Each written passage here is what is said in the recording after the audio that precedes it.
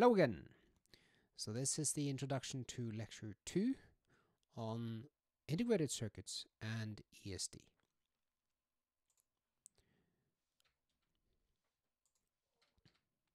So the goal of this introduction is to really give you a soft introduction to integrated circuits. What do you need to start thinking about? And also bring up a topic that if you're actually going to make an integrated circuit, you have to think about, and that is electrostatic discharge. Now, the project that we're going to try to do is you are going to try and design an integrated temperature sensor that will have a digital output. And I really hope that some of you may actually get to a tape out. That would be really, really cool.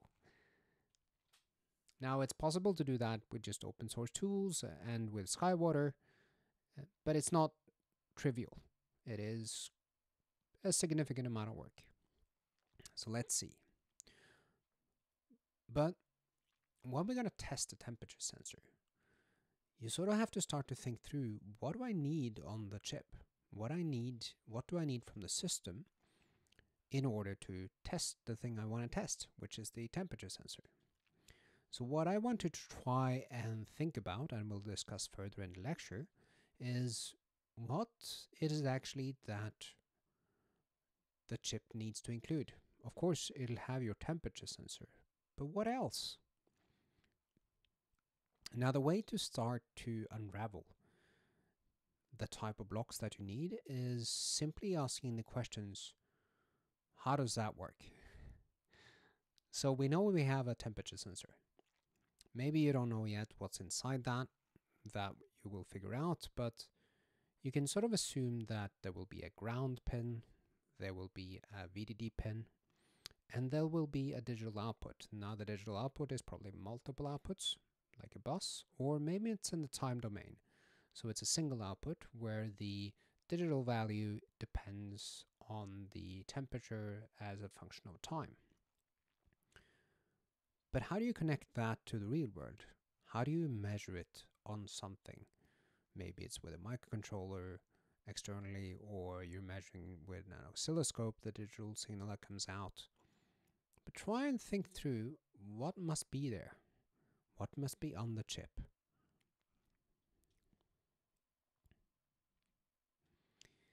Now, there is a challenge that is always there when it comes to integrated circuits, and that is electrostatic discharge.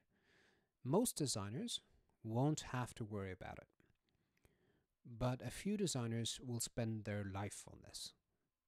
They will focus on it every day and make sure that the chips that we make in industry actually survives during and after production of both the chip and the printed circuit board, and in the end, when you sell it to customers, that it still survives under normal operation. For example, a mouse like this. How do you design a mouse like this such that when I touch it, it doesn't damage? So there is books, actually there's not books, there is a book I know of, and that's called the ESD and Silicon Integrated Circuits. It's, well, you can buy it, and if you remember Wiley, which I think NTNU was for a while, you can actually download it also. And there are standards for how we test electrostatic discharge, but we can sort of group them into a couple common models.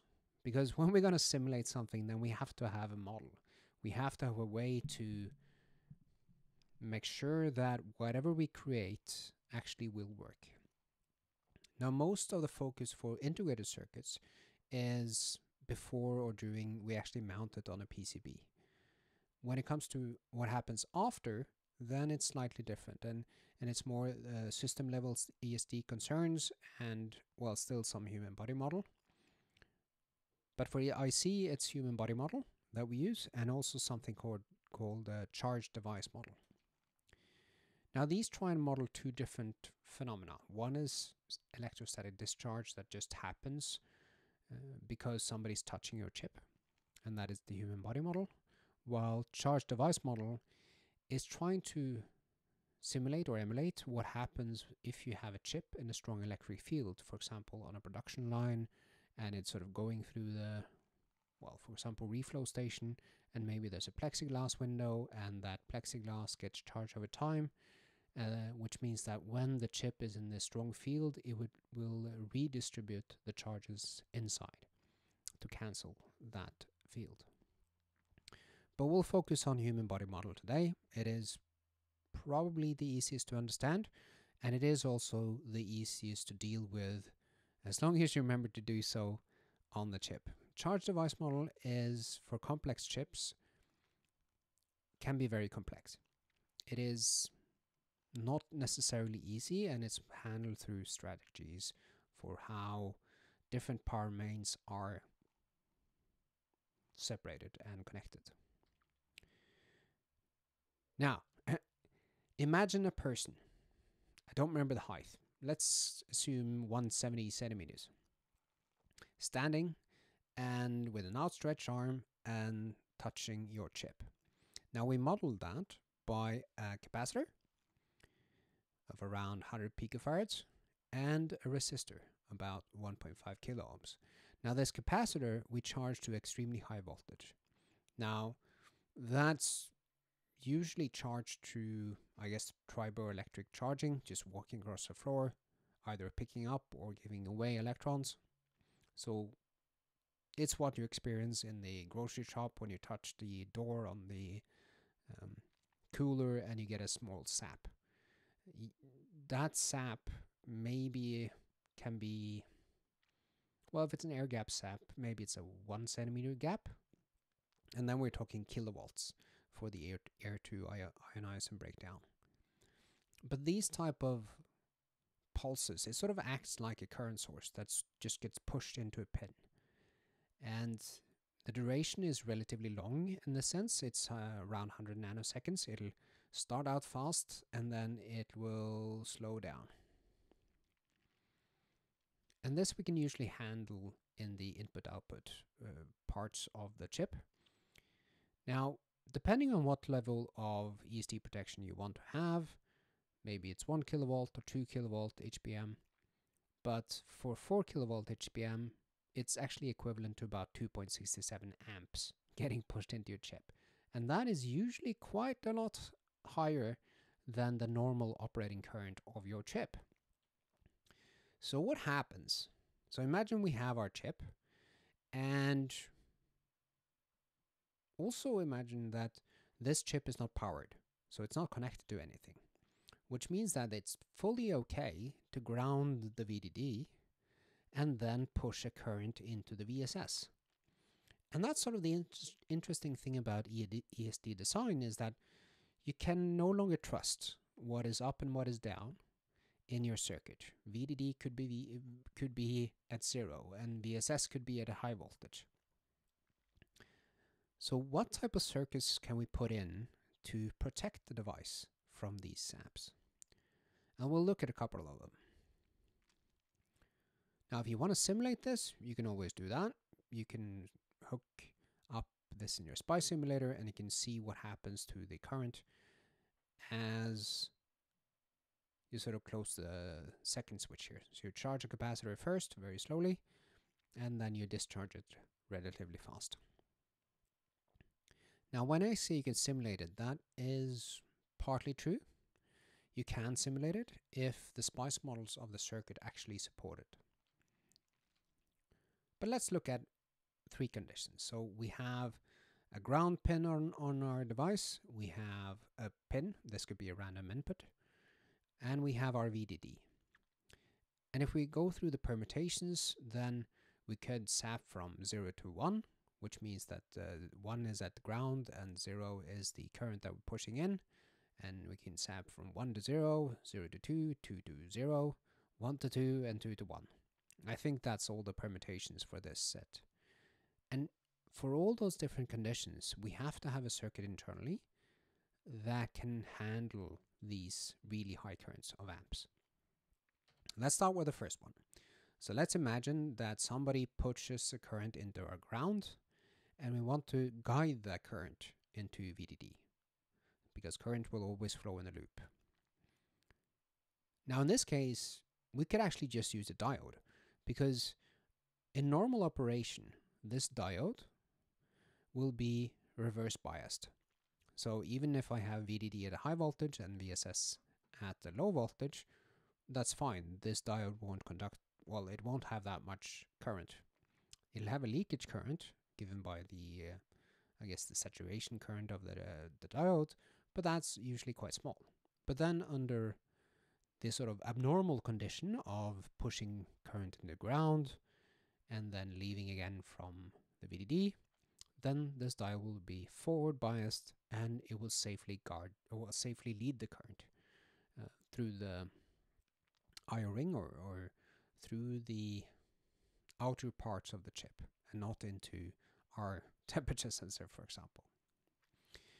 We can work through the other combinations also, and for the second one, for example, if we ground the pin, we can do the same thing. We can push a current into ground and it will go through this diode. So now I've marked this with 02 just to show where the current flows. Now, ESD designers will make sure that the layout of these are done correctly so they can actually handle the current. And then you have to work through all the permutations. And here you have to trust me a bit when I say that the type of circuit that you see here now is something that you commonly find in older nodes. And we can see the 0,1 current is in this diode, the 0,2 and the 1,2. So when we sap from high current in on VDD to 2, in this case we actually use a weird circuit, this NMOS. You can use different things here, but usually it will be something that looks like this. And this is part of the question today. How does this work? But what will happen if you make this correctly is that for a 1 to 0 pulse, so pushing a current into 1, it will be led to ground. And if we sap from 1 to 2, then the current will flow in here through this transistor and then through this diode out to the pin. And we can see the other conditions for 2 to 1, then it'll just flow into the pin and out through VDD. And for 2 to 0, it will flow through this device again. But now I ask you, with all the knowledge that you have about MOSFETs, transistors, NMOS, why does this work? Now, the brave ones can try this in a simulator and see what happens. And I'll go through in the lecture how it actually works, but I really want you to think through this. Try and figure out how this works.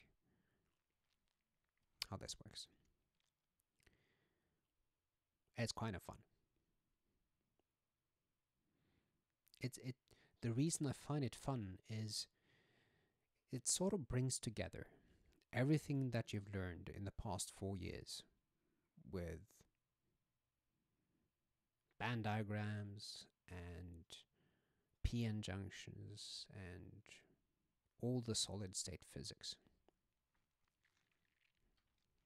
There's a second strange phenomena that I want you to know about, and that is something, well, it actually comes in the next slide, but I should mention that for this thing, if you just do this with a random NMOS and you lay it out and you try it, it's guaranteed to be damaged. You actually have to do the layout correctly. Now, in order to understand how you should do the layout, you actually have to understand how this physically works. What is the sort of physics reason for why this NMOS works? And if you don't do it correctly, then you get pretty pictures like this, where you can actually see something called current filamentation. And that's an effect of high current flowing and actually extreme temperature increase locally, and in the end, damage. Now, I mentioned another phenomena, and that's this. So, imagine a scenario where you have your ESD protection, for example, and you're running a current out from the pin, 100 milliamp or something that is not, it should be well below the current capability of this diode. And then sometimes what you can see happen is that if you have an inverter relatively close to this, and suddenly you can trigger this structure, this inverter structure somehow, and there will be a short circuit current from the VDD and down to ground. Now this only happens for structures that are close to pad. I don't have a good number on it, but let's say 100 micrometers from the pad. So something in the physics happens here to really trigger this. And this is actually interesting because this is permanent until you drop the supply. So if I do apply this 100 milliamp and trigger this thing, trigger this event, then I remove the current, then I'll still have a short circuit from VDD to ground. And that short circuit will continue until VDD drops, or the battery is depleted, or the battery catches fire, or insert horrible thing here. But how can this work? How can sort of the current in one place lead to a current somewhere else? That's what I want you to consider. Now, just to point out that when it comes to ESD, there are experts out there. So if you don't know how to do this, you could always contact Sofix. They specialize in ESD structures. But it is something that has to be handled. Quite often also from the foundry, you will get guidelines on ESD. Now, the funny thing about ESD is